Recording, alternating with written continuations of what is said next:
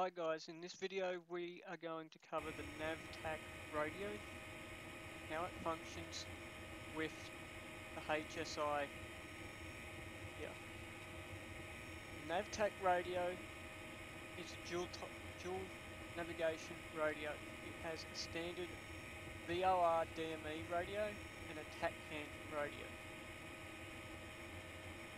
It defaults to the TACAN radio, signified by the channel and the X or Y as shown here, by pressing the mode switch button to switch it to a hybrid VOR TACAN mode, where the VOR is in the standby, allowing you to program which VOR frequency you want to use.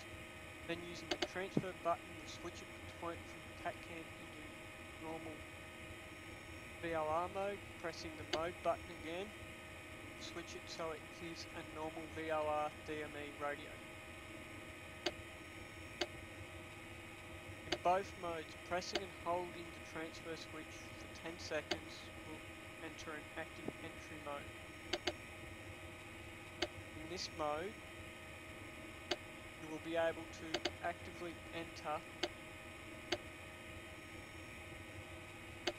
the frequency directly into the navigation radio. A single tap of the transfer switch will bring you out of this mode and back into whichever mode you were previously in. However, when you exit this mode, you will have lost any frequencies in the standby radio.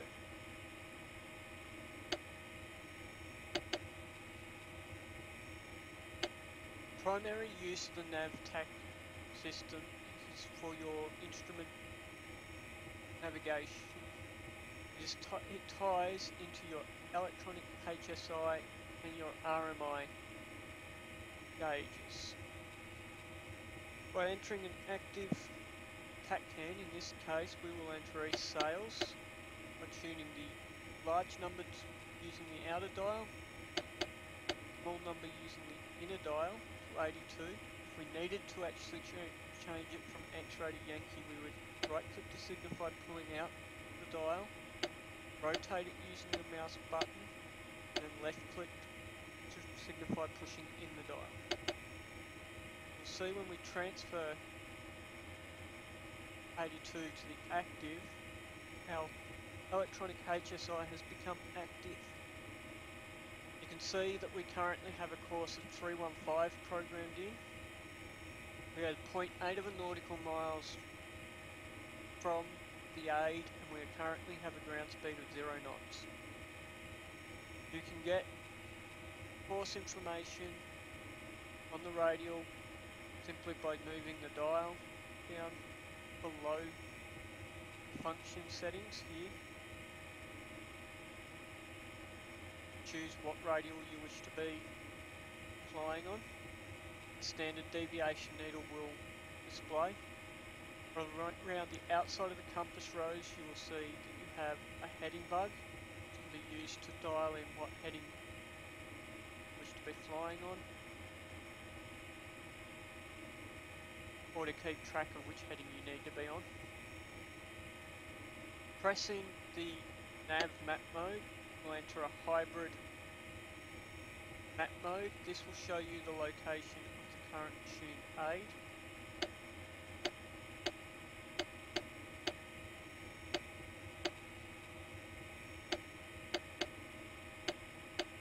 And give you a course line to the aid. This aids in flying where on a course when you can't actually see the aid, or if you need to be able to intercept a certain point on that course line.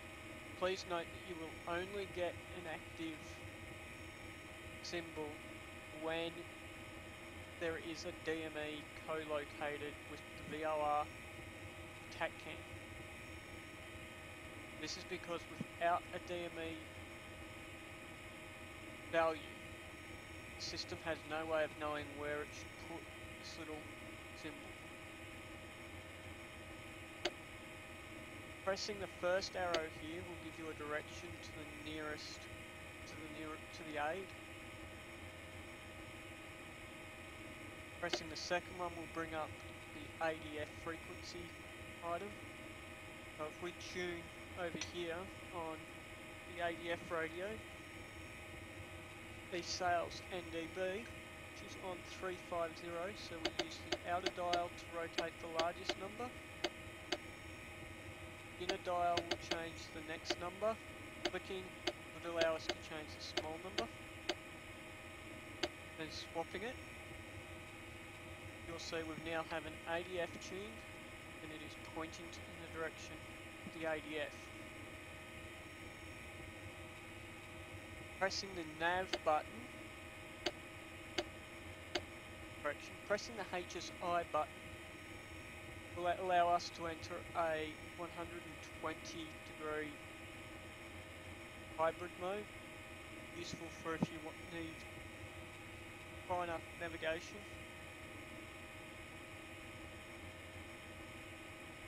Hitting the nav button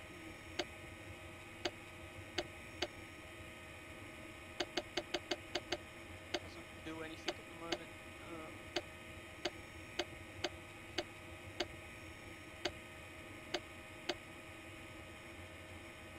While hitting the ADF button puts you into a hybrid ADF mode. In this mode, tuning the course needle will allow you to work out roughly your course off an ADF. It is not as accurate as using the VLR. It simply allows you to choose a heading you wish to fly from the ADF, and it will give you course information for trying to get to that heading. As you can see here.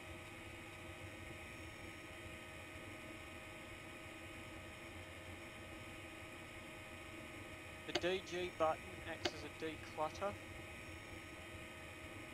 Allows you to remove all the excess information and simply give you a compass rose with a heading bug. Pressing the DG button again will return you back to whatever mode you were in. Pressing the nav button when you are in the ADF mode will return you back to the normal navigation mode. This covers the basics of the EHSI and the NavTac. One other function you should be aware of these two radios is the Dme Hold, used by clicking this button up here. When you use the Dme Hold, it will lock on to tuned frequency in the standard NavTac radio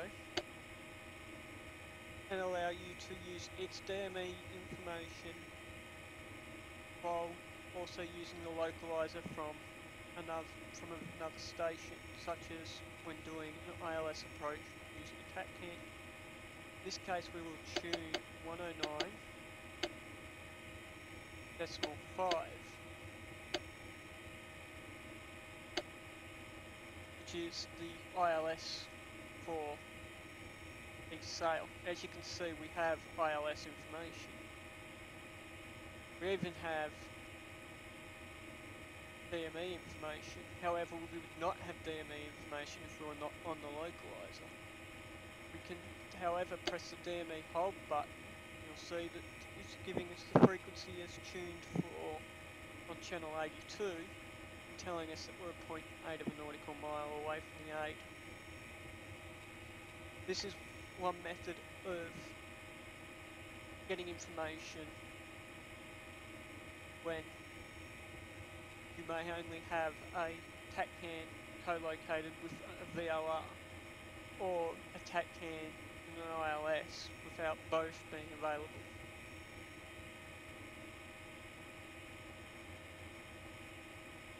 Turn DME Hold off is simply a matter of clicking the DME Hold button. One thing you should be aware of when using this mode is you need to have whichever